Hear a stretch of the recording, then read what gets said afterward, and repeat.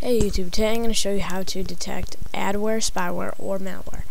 Okay, so you're just going to use the command prompt to do this. It'll just tell you everything that's running on your computer. So go start and then run and type in CMD and then click OK.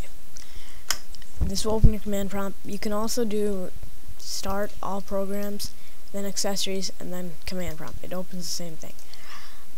So once you have your command prompt open, type in netstat space /b. So that's netstat space /b. And click enter. Now this will tell you everything that's running on your computer.